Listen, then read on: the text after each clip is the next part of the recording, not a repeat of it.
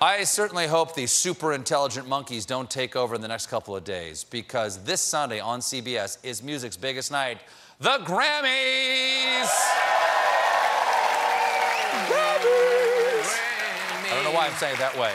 Just want to sing. I'll be watching, because contractually, my television can only be tuned to CBS. It's going to be hosted by our friend James Corden, who will welcome such performers as U2, Rihanna, Bruno Mars, Lady Gaga, and Pink. I can't wait to see James try to fit all those people in his car.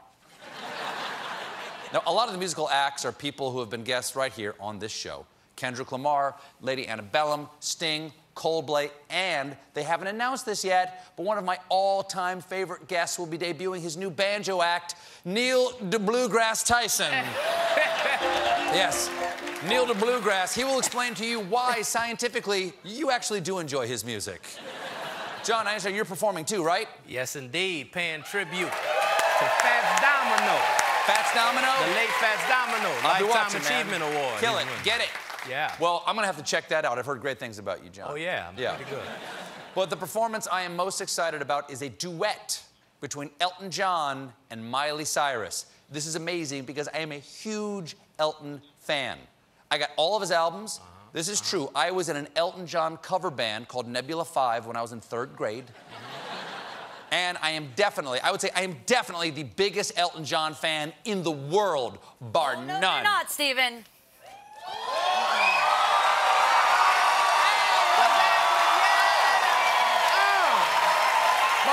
Miley Cyrus, everybody. Miley, thank you so much. It's good to see you. Wow. Holy cow, you look fantastic. Thank you so much. Thank you. Miley, I gotta ask, thank you so much. You can see that people are excited to see you here. Miley, what on earth are you doing here? I'm sorry, I had to tell you that I'm Elton's #1 fan. Oh, really? Yeah. Yeah, I think I am, because I grew up listening to Elton John, and I am easily, like, 5 years older than you are. Please, I know everything about Elton. Okay, prove it. What was the first album ever to go platinum in pre-orders before it was even released? Goodbye Yellow Brick Road, 1973. What's the best-selling chart single of all time? Candle in the Wind. Which one, Norma Jean or England's Rose? Please, England's Rose, 1997, 33 million copies. Okay, who did Elton John play in the 2017 movie Kingsman: Golden Circle? He played Elton John. What about in the 1997 movie Spice World? He played Elton John, but a younger Elton John.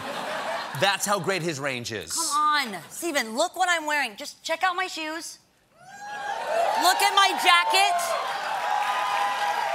And my glasses. What does this say to you? What does it say to you? It says you're trying too hard. All right, answer me this. Who did he perform with at the 2001 Grammys? Eminem. But who is he performing with at the 2018 Grammys? Miley Cyrus. Damn it! Damn it! Look, Stephen, we don't need to argue. We clearly are both huge fans of Elton.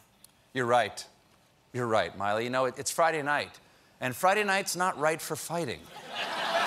But you know what is an all right night for fighting? I like what you're thinking. John!